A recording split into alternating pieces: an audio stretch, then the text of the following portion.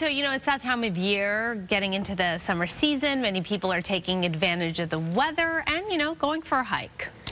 Yeah, and many hikers enjoy taking their pets with them. Of course, when they're out touring the great outdoors, it's great stimulation for your pet, obviously, and for yourself to get, good exercise. Here's the thing. There are a few things you need to know when you take your animals out on the trails. Here to tell us more about it, veterinarian and author Dr. Ruth McPeek joins us. Good morning. Glad to have you with us this morning. Hi, thanks for having me on. Let's start with the very basic. I know you've got some tips for us. The basic being, know your pet's ability and breed before you even start. Yes, absolutely. It's really important that people pick an appropriate hike for their particular dog. So you want to make sure that it's not too long a hike for your dog. You want to make sure that if you have a brachycephalic breed like my little guy here, these are the flat-faced, flat-nosed breeds like pugs, bulldogs, and Frenchies. These guys are very sensitive to heat and they don't have a lot of stamina. So you want to make sure you're not taking them on a long hike, especially when it's really hot outside, because they are very susceptible to heat stroke and can get heat exhaustion very quickly. Well, along those lines, in fact, just like people, pets need to be hydrated, and perhaps even more so because we sweat. They don't sweat like we do. Yes. They don't sweat the way we do, and they don't expel heat as easily as we do. They pant, and they do sweat a little bit on their feet.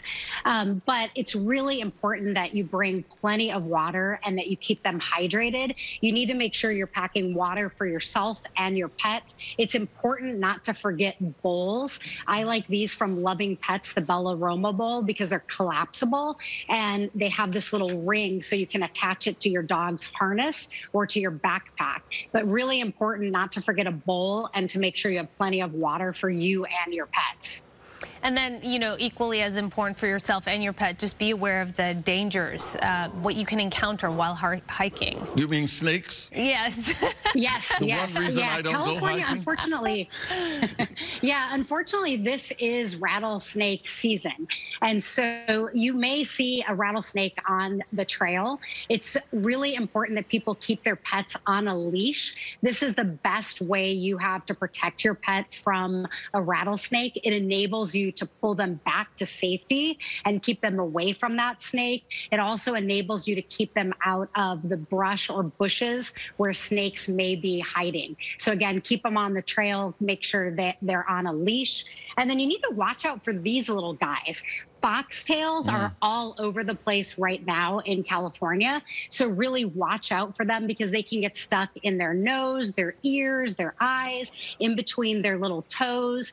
And these are, really bad. And a lot of times you have to take them to a veterinarian to have them removed. So watch out for foxtails. Keep your pets away from these weeds and burrs. That's, that's really important. In fact, one of my little rescues had to have surgery to remove a foxtail because they can become.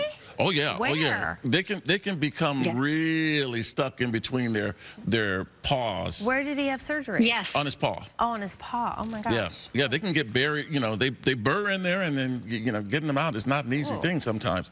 You also, doctor, want to make sure you practice good pet etiquette. You want to clean up after your pets. A lot of people don't. Yes. Should. Thank you for reminding everyone. Yes, we want to be good hikers. We want to make sure we obey the rules. So first of all, don't take your pet on a hike that is not dog friendly. Make sure it's a hike that does allow dogs.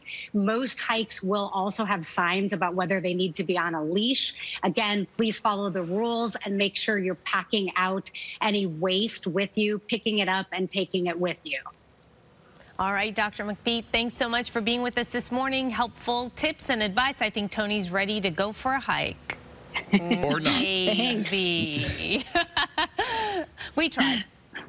Thanks, doctor. Appreciate it. Sorry, that's not my Thank takeaway you. from that segment. I didn't think that Tony was suddenly heading out for a hike. No, I don't mix well with rattlesnakes. I feel like you have the upper hand.